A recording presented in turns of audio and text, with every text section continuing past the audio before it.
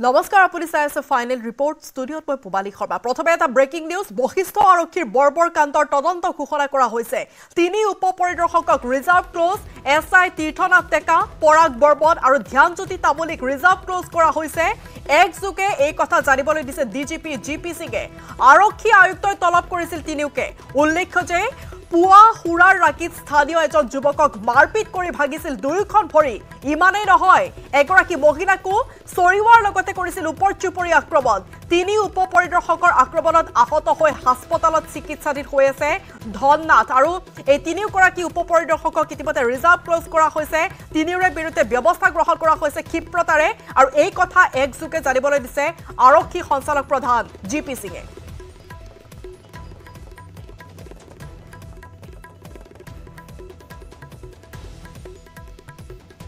বশিষ্ঠৰ যি তিনি এসআই সেই তিনি এসআই ইতিমধ্যে ৰিজাৰ্ভ ক্লোজ কৰা হৈছে ইতিমধ্যে তেওঁলোকক তলবো কৰা হৈছিল আৰক্ষী আয়ুক্তই তেওঁলোকক তলব কৰিছিল আৰু কিছু সময় পূৰ্বে ডিজিপি জিপি সিঙে একযোগে এক পোষ্ট আসলতে তেওঁ প্ৰেৰণ কৰিছিল আৰু সেই পোষ্টত স্পষ্টকৈ লিখা আছে যে এই তিনিওজন আৰক্ষী উপ পৰিদৰ্শকক ৰিজাৰ্ভ ক্লোজ কৰা হৈছে এই তিনিওজন আৰক্ষী উপ পৰিদৰ্শকৰ আক্ৰমণত গুৰুতৰভাৱে আঘাতপ্ৰাপ্ত হৈছিল তিনিজনকৈ লোক এজন লোকৰ দুইখন ভৰিয়ে ভাগি গৈছিল কেৱল পুৰুষকে আক্ৰমণ কৰি তেওঁলোক ক্ষান্ত হৈ থকা নাছিল এগৰাকী মহিলাকো তেওঁলোকে আক্ৰমণ কৰিছিল মহিলাগৰাকীক তেওঁলোকে চৰিওৱা বুলি অভিযোগ উত্থাপন হৈছিল আৰু বৰ্তমান ধননাথ নামৰ যিগৰাকী আহত লোক তেওঁ চিকিৎসাধীন অৱস্থাত আছে তেওঁ গুৰুতৰভাৱে আঘাতপ্ৰাপ্ত হৈছে তেওঁৰ দুইখন ভৰিয়ে ভাঙিছে এই তিনিগৰাকী উপ পৰিদৰ্শকৰ আক্ৰমণত আৰু অৱশেষত এই তিনিওগৰাকী উপ পৰিদৰ্শকৰ বিৰুদ্ধে বিহিত ব্যৱস্থা গ্ৰহণ কৰিছে অসম পুলিচে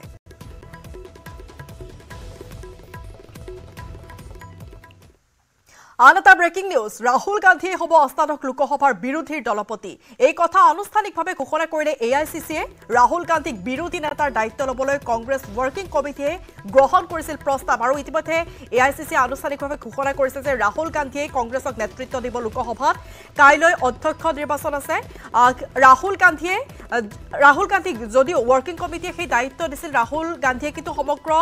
বিষয়টো বিবেচনা কৰিব বুলি সন্মতি দিয়া নাছিল প্ৰথম অৱস্থাত ফলত বিৰোধী নেতা হিচাপে নাম চৰ্চালৈ আহিছিল গৌৰৱ গগৈৰ আৰু তাৰ পাছতে এতিয়া জানিব পৰা গৈছে শেহতীয়াকৈ সন্ধিয়াৰ ভাগত জনোৱা এক আসলতে প্ৰেছ বিজ্ঞপ্তিযোগে জানিব পৰা গৈছে যে ৰাহুল গান্ধীয়ে পৰৱৰ্তী লোকসভাৰ বিৰোধী দলপতিৰ আসনত অধিষ্ঠিত হ'ব আৰু ৱৰ্কিং কমিটিয়ে তেওঁক যি দায়িত্ব দিছিল সেই দায়িত্ব তেওঁ গ্ৰহণ কৰিবলৈ ৰাজি হৈছে The pro-time speaker Batwari Mahtab informing the decision of appointment of Rahul Gandhi as the leader of opposition in the Lok Sabha. Other office bearers will be decided later. That's all. আনটা breaking news কাৰাবন্দী অৰবিন্দ কেজৰিৱালক পুনৰবাৰ গ্ৰেপ্তাৰ কৰা হৈছে তিহাৰ জেলতে কেজৰিৱালক গ্ৰেপ্তাৰ কৰিছে সিবিআইয়ে বুধবাৰে কেজৰিৱালক আদালতত হাজিৰ কৰাব সিবিআইয়ে কাইলৈ কেজৰিৱালৰ জামিন সন্দৰ্ভত ৰায় দিয়াৰ কথা আছিল উচ্চতম ন্যায়ালয়ে ইডিৰ গোচৰত জামিন পালেও সিবিআইয়ে গ্ৰেপ্তাৰ কৰাৰ বাবে পুনৰ জেলত থাকিব লাগিব অৰবিন্দ কেজৰিৱাল বিপদে যেন লগ এৰা নাই দিল্লীৰ মুখ্যমন্ত্ৰী অৰবিন্দ কেজৰিৱালক ইটোৰ পাছত সিটো বিপদ আহি আছে তেওঁৰ ওচৰত ইতিমধ্যে তেওঁৰ জামিন যদিও মঞ্জুৰ হৈছিল সেই জামিনত স্থগিতাদেশ দিয়া হৈছে আৰু তাৰ পাছতে এবাৰ পুনৰ সিবিআইৰ হাততে গ্ৰেপ্তাৰ হ'বলগীয়া হৈছে দিল্লীৰ মুখ্যমন্ত্ৰী অৰবিন্দ কেজৰিৱাল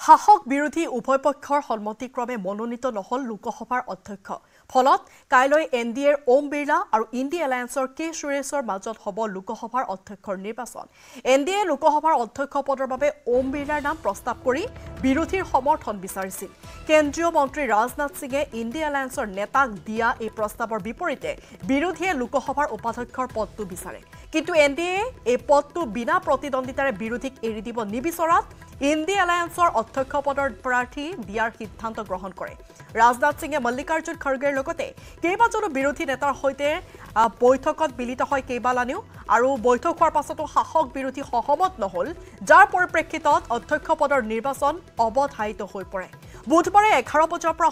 হ'বলগীয়া অধ্যক্ষ পদৰ নিৰ্বাচনৰ বাবে এনডিএৰ প্ৰাৰ্থী ওম বিৰলা আৰু ইণ্ডিয়া এলায়েন্সৰ প্ৰাৰ্থী কে সুৰেশ উভয়ে মনোনয়ন দাখিল কৰিছে এইবাৰ লোকসভা নিৰ্বাচনত বিজেপিয়ে অকলে 240খন আসন লাভ কৰাৰ লগতে এনডিএ লাভ কৰিছিল 293খন আসন বিপৰীতে কংগ্ৰেছৰ 99খন আসন সহ বিৰোধীয়ে লাভ কৰিছিল 234খন আসন সেই অনুসৰি এনডিএৰ প্ৰাৰ্থীগৰাকী জয়ী হোৱাটো নিশ্চিত বুলি ইতিমধ্যে সম্ভাৱনা প্ৰকট হৈছে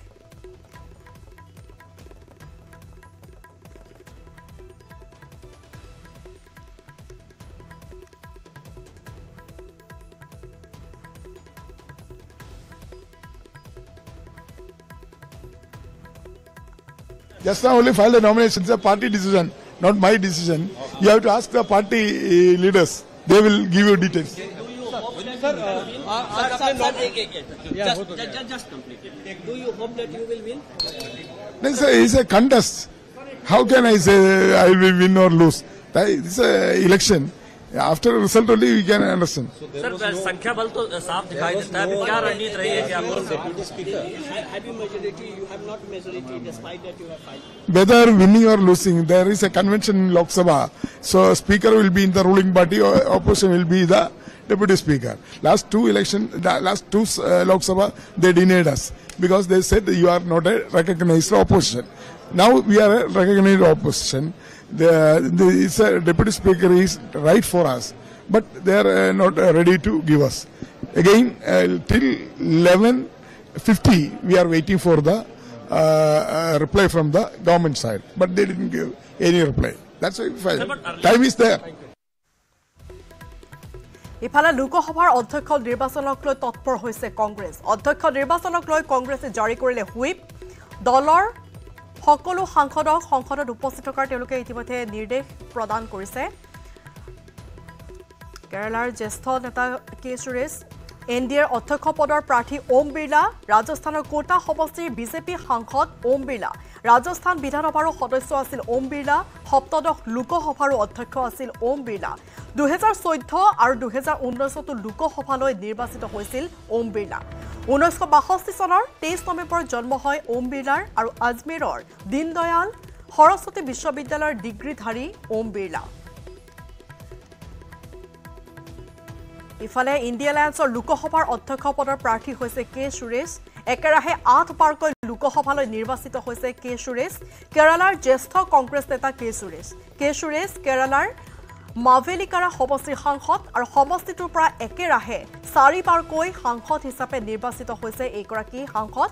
1989 প্ৰথমবাৰৰ বাবে আদুৰ সমষ্টিৰ পৰা লোকসভালৈ তেওঁ নিৰ্বাচিত হৈছিল একেটা সমষ্টিৰ পৰা 1991 চন 1996 চন আৰু 1999 চনতো লোকসভালৈ তেওঁ নিৰ্বাচিত হৈছিল কেন্দ্ৰীয় মন্ত্ৰী হিচাপে কাৰ্যনিৰ্বাহ কৰিছিল কে সুৰেশে কেৰালাৰ প্ৰদেশ কংগ্ৰেছৰো সভাপতি আছিল কে সুৰেশ আৰু 29 বছৰীয়া ৰাজনৈতিক যাত্ৰাৰে অভিজ্ঞ কে সুৰেশ এতিয়া লোকসভাৰ অধ্যক্ষৰ দৌৰত থকা পৰিলক্ষিত হৈছে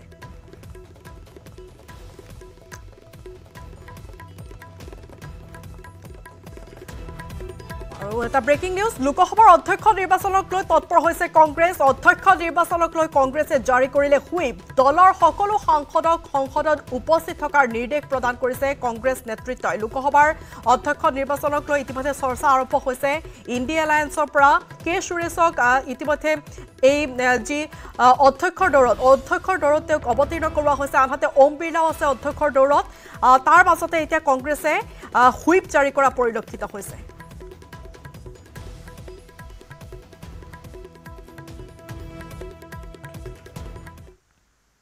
পুনৰ বিতৰ্কত AIMIMৰ প্ৰধান তথা হায়দৰাবাদৰ সাংসদ আসাদুদ্দিন ওৱেইচি লোকসভাৰ সাংসদ ৰূপে শপত গ্ৰহণৰ সময়ত AIMIMৰ প্ৰমুখ আসাদুদ্দিন ওৱেইচিয়ে দিলে জয় পেলেষ্টাইন শ্লোগান সংসদ ভৱনত শপত গ্ৰহণৰ অন্তত জয় পেলেষ্টাইন শ্লোগান দিয়াৰ পিছতে বিতৰ্কত সোমাই পৰিছে আসাদুদ্দিন ওৱেইচি ইপিনে বিতৰ্কৰ পিছতে সাংবাদিকে সোধা প্ৰশ্নৰ উত্তৰত পেলেষ্টাইনিক নিৰ্যাতিত আখ্যা দিলে সাংসদ ওৱেইচিয়ে मैं भारत के इक़्तिदार आला और सालिमियत को बरकरार रखूँगा और जिस ओहदे को मैं संभालने वाला हूँ इसके फ़राइज़ और वफ़ादारी से अंजाम दूँगा। जय भीम, जय मीम, जय तेलंगाना, जय फ़लस्तीन, तकबीर, अल्लाहु अकबर। मैं भारत के इक़्तिदार आला और सालिमियत को बरकरार रखूँगा और जिस ओहदे को मैं संभालने वाला हूँ इसके फ़राइज़ और वफ़ादारी से अंजाम दूँगा। जय भीम, जय मीम, जय तेलंगाना, जय फ़लस्तीन, तकबीर, अल्लाहु अकबर। হাতত সংবিধান লৈ লোকসভাৰ সাংসদ হিচাপে শপত ললে ৰাহুল গান্ধীয়ে সাংসদ হিচাপে শপত গ্ৰহণ কৰাৰ সময়ত সংবিধান হাতত লৈ ৰাহুল গান্ধীয়ে কলে জয় হিন্দ জয় সংবিধান ইফালে ৰাহুলে শপত লোৱাৰ সময়তে সদনত জোৰো জোৰো ভাৰত জোৰো শ্লোগান দিয়ে বিৰোধী পক্ষই উল্লেখ্য যে নিৰ্বাচনত ৰাহুল গান্ধীয়ে প্ৰতিদ্বন্দ্বিতা কৰি কেৰালাৰ ৱায়নাৰ আৰু উত্তৰ প্ৰদেশৰ ৰায়বেৰেলী সমষ্টিৰ পৰা জয়ী হৈছিল আৰু আজি সাংসদ হিচাপে এনেদৰে হাতত সংবিধান লৈ শপত গ্ৰহণ কৰিলে ৰাহুল গান্ধীয়ে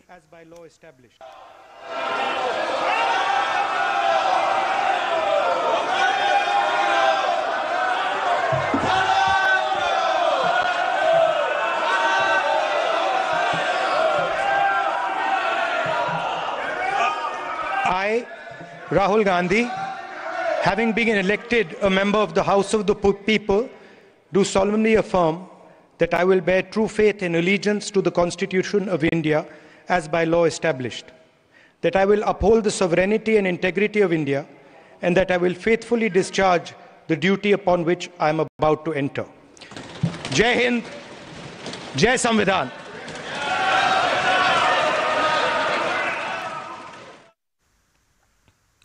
উদালগুৰিৰ মাজবাট ধৰ্ষণ কাণ্ডক লৈ উত্তেজনা অব্যাহত থকাৰ মাজতে আৰক্ষীৰ এনকাউণ্টাৰ আৰক্ষীৰ গুলীয়ে ভেদিলে দলবদ্ধ ধৰ্ষণ কাণ্ডৰ মূল অভিযুক্ত হাফিজুল আলীৰ ভৰি ইতিমধ্যে জঘন্য কাণ্ডৰ আটাইকেইটা অভিযুক্তক গ্ৰেপ্তাৰ কৰি আৰক্ষী অব্যাহত ৰাখিছে তদন্ত পাঁচটা পাখণ্ডকেইটাক অতি সোনকালে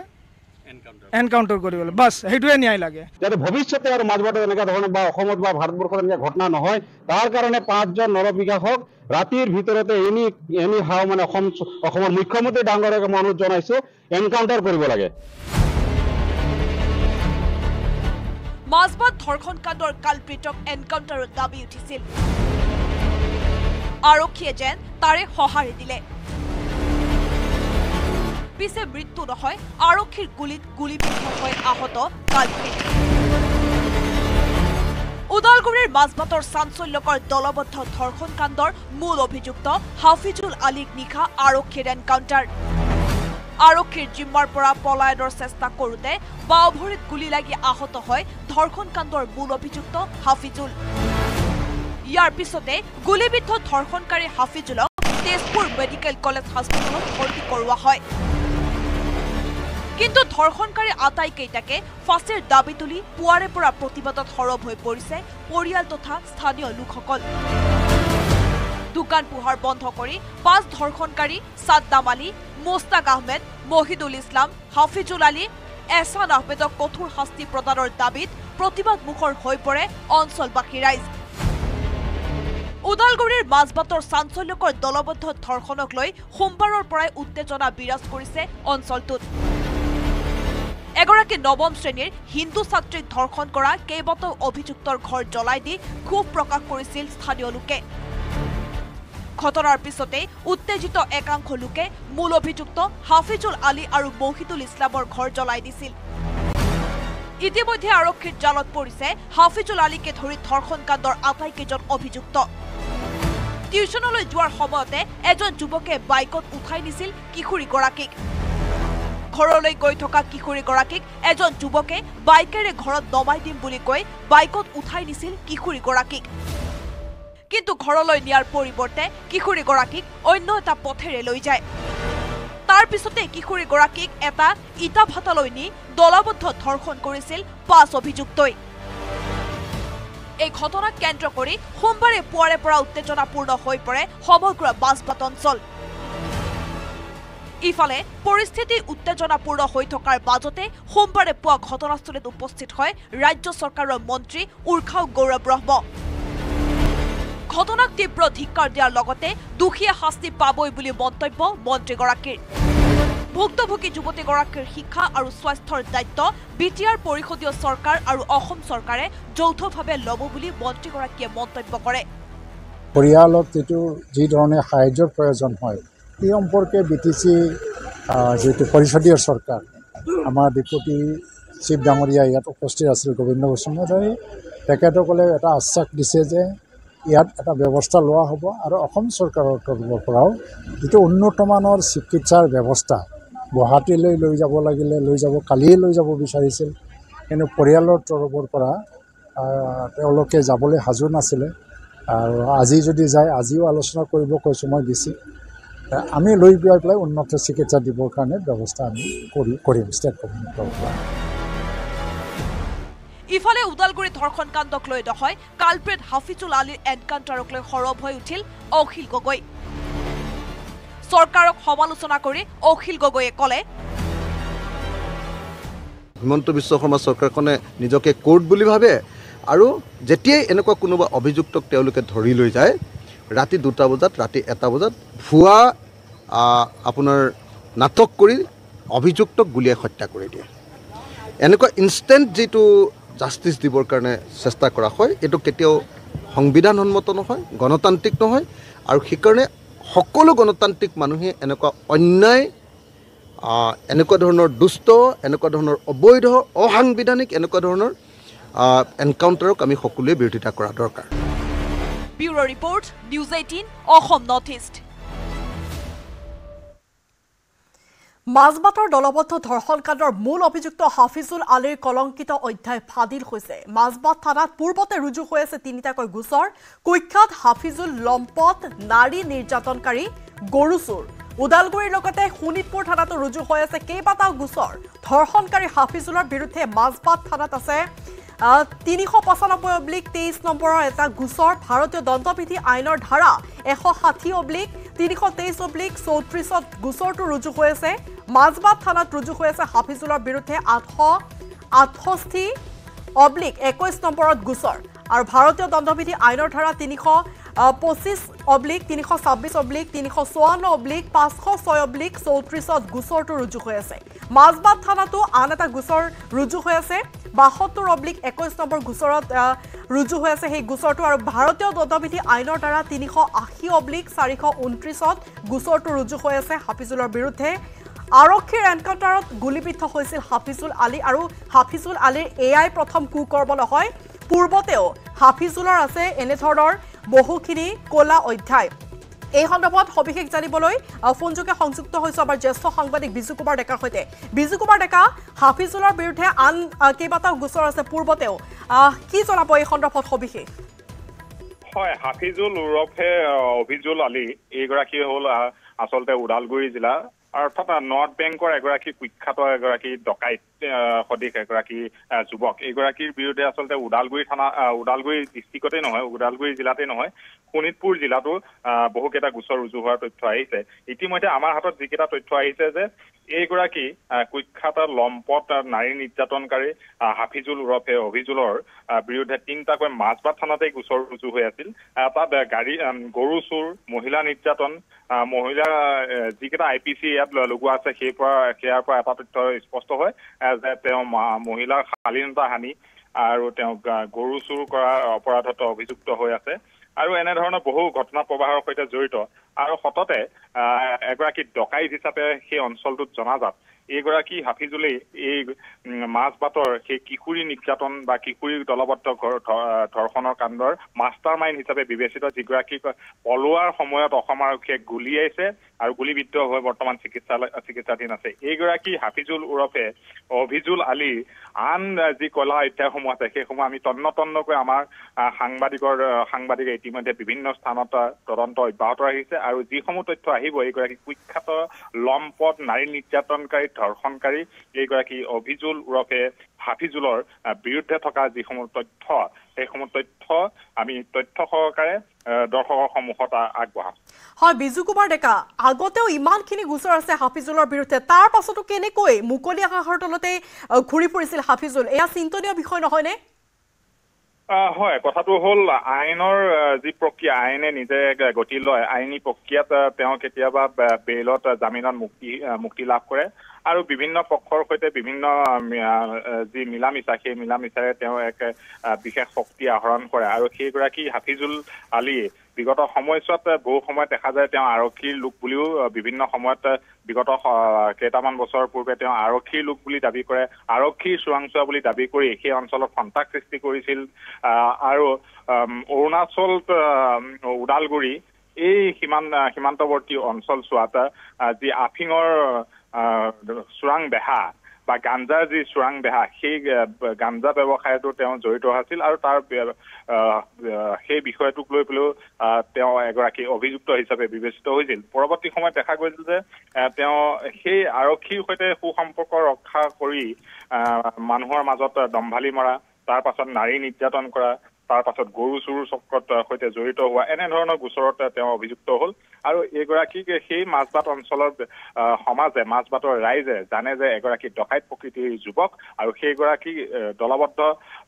ধৰ্ষণ কাণ্ডত যেতিয়া অভিযুক্ত হ'ল আৰু পলোৱাৰ সময়তে আৰক্ষীয়ে গুলীচালনা কৰিল আৰু বৰ্তমান চিকিৎসাধীন হৈ আছে। তেওঁৰ বিৰুদ্ধে এইগৰাকী লম্পট কুলাংগাৰ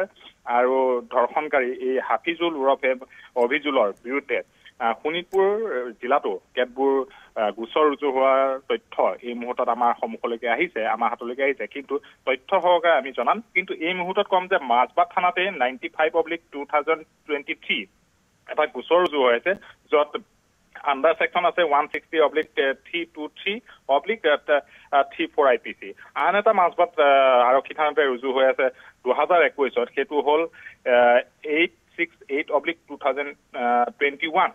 আৰু সেই গোচৰটো 868/21 এই গোচৰটো আণ্ডাৰ ছেকশ্যন হ'ল 325/326/30506/34 IPC, অৰ্থাৎ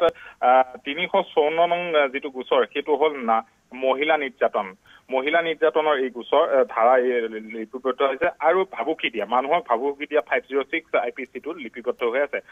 তৃতীয়টো গোচৰ তেওঁৰ বিৰুদ্ধে ৰুজু হৈ আছে এই লম্পটগৰাকীৰ বিৰুদ্ধে, নাৰী নিৰ্যাতনকাৰী কিশোৰী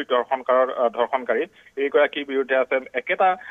আৰক্ষী থানাতে 72/2021 সেইগৰাকীৰ অভিযোগৰ বিৰুদ্ধে ৰুজু হৈ আছিল চুৰ আৰু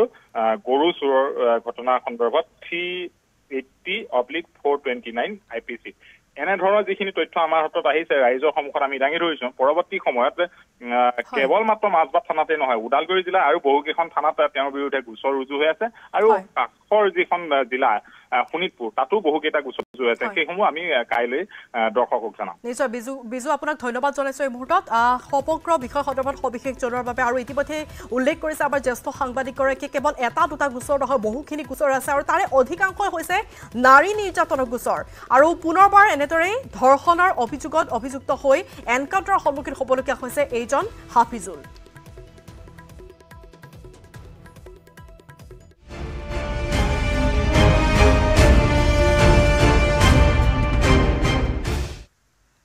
ইফালে মাজবাটৰ ধৰ্ষণ কাণ্ডৰ উত্তেজনা অব্যাহত থকাৰ সময়তে এইবাৰ ঢেকিয়াজুলিত ধৰ্ষণৰ বলি হ'ল এগৰাকী কিশোৰী। সভ্য সমাজক লজ্জিত কৰা এই জঘন্য ঘটনাত জড়িত হৈ আছে এক বিশেষ ধৰ্মীয় সম্প্ৰদায়ৰ যুৱক। ঢেকিয়াজুলিৰ অৰুণ চাহ বাগিচাত এই অসৎ কাৰ্য চৰিতাৰ্থ কৰে শ্বহীদুল ইছলাম নামৰ এটা নৰপিশাচে। পুৱা টিউচনৰ পৰা উভতি অহাৰ সময়ত 10ম শ্ৰেণীৰ ছাত্ৰীগৰাকীক আগ ভেটি ধৰি বাগিচালৈ টানি নি ধৰ্ষণ কৰে ঢেকিয়াজুলিৰ 1 নম্বৰ পলাশ বস্তিকাৰ শ্বহীদুল ইছলামে। এই ঘটনাত সহযোগ কৰিছিল শ্বহীদুলৰ 4 বন্ধুৱে। পৰৱৰ্তী সময়ত ঢেকিয়াজুলি আৰক্ষীয়ে গ্ৰেপ্তাৰ কৰিছে অভিযুক্ত শহীদুলক এজাহাৰত উল্লেখ কৰা অনুসৰি টিউচনৰ পৰা চাইকেলেৰে কিশোৰীগৰাকী ঘৰলৈ আহি থকা অৱস্থাত সংঘটিত হৈছিল এই জঘন্য কাণ্ড আৰু ইয়াৰ পিছতে এখন চাৰিচকীয়া বাহনত উঠাব বিচৰাত কোনোমতে পলায়ন কৰিবলৈ সক্ষম হৈছিল কিশোৰীগৰাকী কোনো নদী পাৰ হৈ কাষৰীয়া এখন গাঁৱত আশ্ৰয় লয় কিশোৰীগৰাকী আৰু তাৰ পাছতে পৰিয়ালৰ লোক গৈ কিশোৰীগৰাকীক উদ্ধাৰ কৰে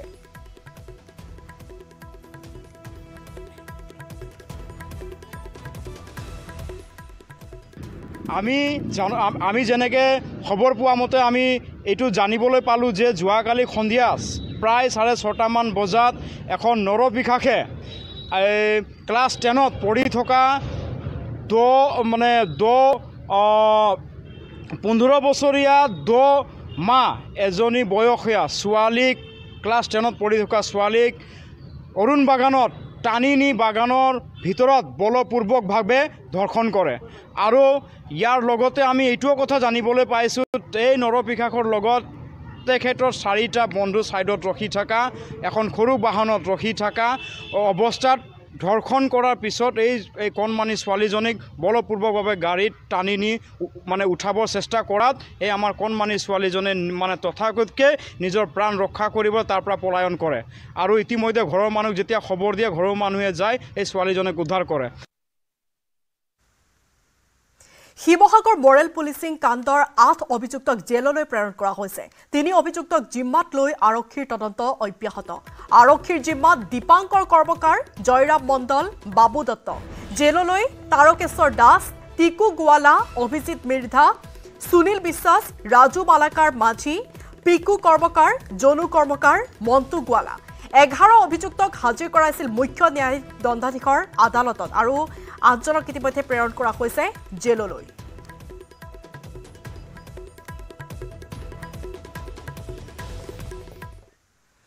এখিনিতে সময় হৈছে সমু বাণিজ্যিক বিৰতিৰ